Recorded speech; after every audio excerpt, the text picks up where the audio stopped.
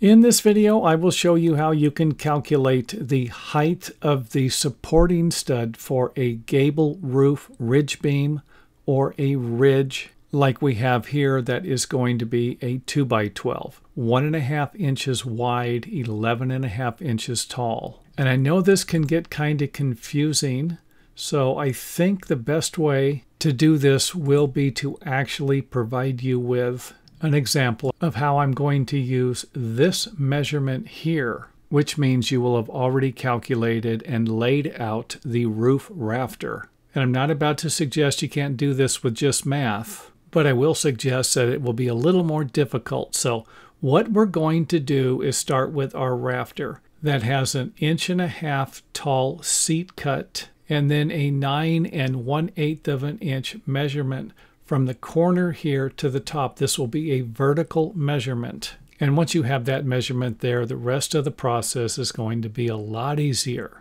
So what we have here is a 6-12 roof pitch. We have a 20-foot wide building. Half of the span is going to be 10 feet. However, we're not going to be using the 10 feet. We're actually going to subtract half of the ridge width to make it even easier. If not, we're going to have to calculate this angle here. Let's go ahead and zoom in on that. So if you do choose to use the center of the roof ridge, you can see here where this 9 1/8 inch measurement is going to have to be measured from this point to this point and not from the top of the roof ridge or where the top of the roof rafter intersects with the top of the roof ridge. So again, we have our 9 1/8 inch measurement coming from this point here and not up a little bit higher. And you might need to re-watch this video a few more times if there's something in it that doesn't make sense. Now I went ahead and wrote everything down here in a step-by-step process, but I'm also going to use the calculator. And you could always use your calculator and follow along with me. So the first thing we need to do will be to establish the pitch of the roof. In our example here, we're going to be using a 6-12 roof pitch. And that means for every 12 inches we go horizontally, we're going to go up 6 inches vertically. And I do have other videos on that. So let's go ahead and take half of our roof span, 10 feet, convert it to inches, and then subtract half of the ridge thickness, which will be 3/4 inch. Half of 1.5 inches is 3/4 inch, and we're using a 2x12 piece of construction standard lumber for our roof ridge. That's going to give us 119.25 inches or 119 1/4 inches. And then we're going to take this number here and divide it by 12. And this 12 represents 12 inches. We're basically reconverting this number back to feet. That's going to give us this number here. Then we're going to take that number and multiply it by 6. We get the 6 from the 6-12 roof pitch. Remember, for every 12 inches horizontally, we're going to go up 6 inches vertically, and that's going to give us this number here. Then we're going to subtract the roof rafter height that's going to be above the seat cut. And in our example, that's going to be 9 1/8 inches or 9.125. Then we're going to add that to this number here. That's going to give us this number here. Then we're going to subtract the ridge lumber height. Remember, that's 11.5 inches or 11.5 from this number here. And the length of our post or support board underneath the ridge will be 57.25 or 57 1/4 inches. Now, if all this makes sense, you can stop watching the video. However, if you need to see me use the calculator, feel free to stick around, and I will go ahead and enter these numbers into the calculator. So I basically have 120 inches. I'm going to take 120 inches. I'm going to subtract 0.75 from that. That's going to give me 119 1/4. Then I'm going to take this number here and divide it by 12. That's going to give me this number here. Then I'm going to take that number there and multiply it by 6. That's going to give me this number right here. Then we're going to take the 9 1/8 inch measurement. We're going to add it. 9.125. That's going to give us 68 3/4 inch. That'll basically be the measurement to the top of the roof rafter or the top of the ridge. So to find out the post height, all we need to do is subtract the height of the roof ridge. We're going to subtract 11.5 inches to give us 57.25 inches. And that's going to be the measurement from the top of your framing plate to the bottom of the roof ridge. And for those of you who still aren't quite wrapping your mind around it, I went ahead and provided you with an additional video on how to actually lay out a roof rafter. And this video will also provide you with a little more information about how the roof pitch increment measurements work.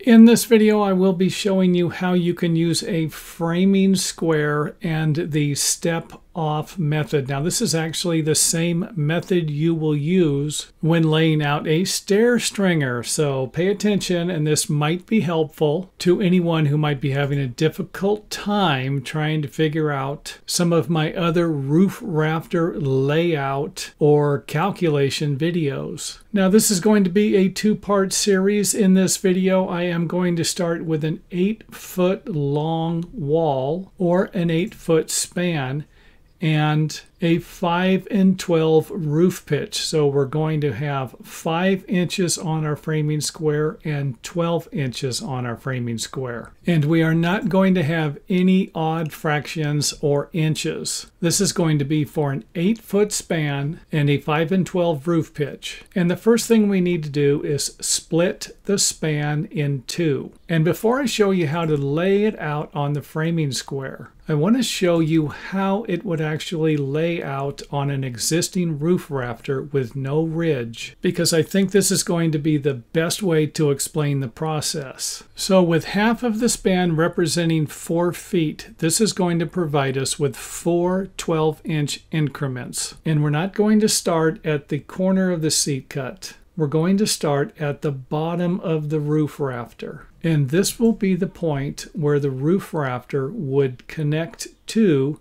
the face of the wall framing plate on the exterior of the building. So we're going to be starting right here. So let's go ahead and put the framing square back in there. And you can see here where we have the 12-inch mark on the framing square. 12 inches from the inside and then 5 inches up. And you can use the outside of the framing square if that's going to be easier also. Just make sure that you're working with a 12-inch increment on the bottom, and in our case a 5-inch increment on the top. If you were going to have a 4 and 12 roof pitch, then we would be working with the 4-inch line on the framing square. If it was going to be an 8 and 12 roof pitch, then we would change the angle of the roof rafter so that the 8-inch line on the framing square would line up with the bottom of the roof rafter. And if that doesn't make sense, don't worry about it. I'm going to make another video, and I will put a link to that video in the video description box to provide you with a few more examples with different roof pitches. So again, we're going to line up the 12-inch mark on the framing square, either on the inside or the outside. Just make sure that you don't line it up on the inside on the bottom and then on the outside at the top, unless all of your measurements are correct, of course. And then we will line up the 5 and 12 mark on the side of the rafter. So this right here represents one increment, and we're simply going to mark the rafter. And of course that will look something like this, just a line here and a line here. And again, this unit of measurement right here represents 1 foot of horizontal distance with a 5-inch rise. Let's go ahead and put our framing square back in there. And then we're going to slide the framing square up until our 12-inch mark on the framing square lines up with this line here at the bottom of the rafter. And of course, this will provide us with another 12-inch horizontal measurement with a 5-inch rise. So if I was going to measure from this line here, if I drew a level line across here and then came up here, this would be 10 inches of vertical distance. 10 inches of vertical distance, 24 inches of horizontal distance, and 2 increments for our roof rafter. And we're just simply going to work our way up until we get to the top of the rafter. So again, framing square, slide it up and line it up again, and then go ahead and make your marks so that we can create another unit of measurement or increment with our framing square, and of course providing us with a better idea of what we're actually going to be doing when we're actually laying out the roof rafter. And I went ahead and threw in the measurement from this side to this side of the framing square for a 5 and 12 roof pitch, and that's going to be 1 foot 1 inch. And you can always use this measurement here to double check this measurement here before you actually cut the roof rafter. And if this actually makes sense here, we can go back down to the bottom and start laying out our roof rafter in the same way we just did on the top,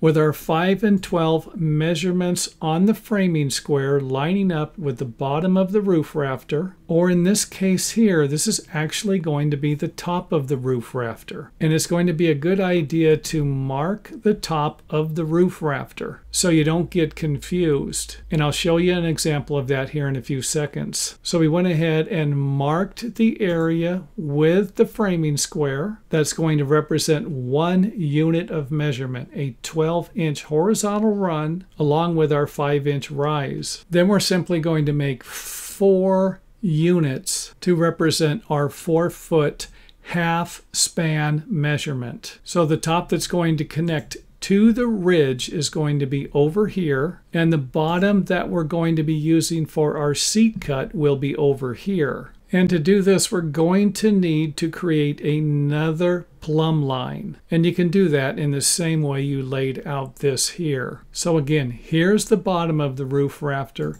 and here's the top of the roof rafter. And while laying out your pattern, make sure that you mark either the top or the bottom or both, because this can really be confusing when you're turned around and you think you're actually working with the bottom when you're actually working with the top. And since our ridge is going to be 1.5 inches thick, we're going to deduct half of the distance from the line that would represent the center of the ridge. And of course, if your ridge is going to be thicker or thinner, you would simply compensate with that over here. So by the time we have reached this point here, we still have 4 increments along with a line that we're going to use for our seat cut and a new line that we're going to cut that will represent the end of the roof rafter and the part of the roof rafter that will connect to the ridge.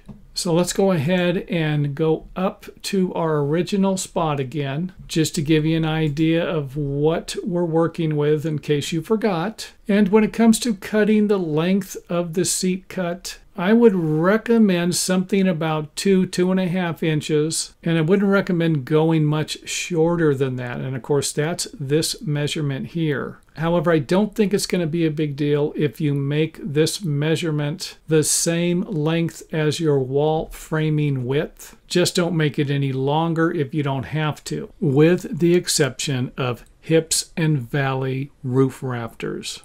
And to mark the measurement for the seat cut, you can simply position the framing square in the same way you did before with the 5 and 12, and then measure this distance here. Slide the framing square over until you get the desired distance you want for the top of the seat cut. And then after that, you are done. You have laid out your roof rafter, and now would be a good time to cut it. Now, I recommend cutting your pattern and then laying out one more roof rafter. Use this as a pattern to lay out another roof rafter. And to do that, you just simply set this roof rafter on top of another piece of lumber and then line this side up here, or the top, with the board on the bottom, and then mark the marks that you need for the seat cut and the ridge, and then cut 2 rafters and then put them together and make sure that everything works just fine. And you don't need to use a long board for the ridge here. You could simply grab a scrap piece of lumber and maybe have one person at the bottom here, another person over here, and then you up on a ladder to make sure that everything is going to work out. If not, then that would be a good time to make any adjustments adjustments you need to your roof rafters. And trust me, I've used this method before and had to make adjustments. Now remember, this is part 1. I didn't go over any of the span distances. That might be something like 8 foot 2.5 inches. However, I will be providing another video for that. And if I don't have a link here at the end of the video, then make sure that you check the video description box or comment area. And thanks for watching. Don't forget to check out some of our other videos on YouTube. And if you can't find the videos on YouTube, make sure that you visit our website to find a complete organized list of all of the videos we've made so far.